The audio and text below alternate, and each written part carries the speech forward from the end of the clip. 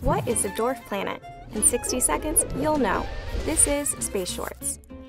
Dwarf planets are a lot like regular planets. They both have enough mass and gravity to be nearly round, unlike odd-shaped asteroids. They both travel through space in a path around the sun. The big difference? A dwarf planet could be in for a bumpy ride as it travels. Its path is full of other objects like asteroids. A regular planet has a clear path around the sun. Most of those impacts happened billions of years ago, so there's not much left over to get in the way. There may be dozens of dwarf planets in our solar system. So far, we've classified just a handful, most of them very far away. Pluto is the most famous, but closer to home is another mysterious world, Ceres, the first dwarf planet to be visited by a spacecraft.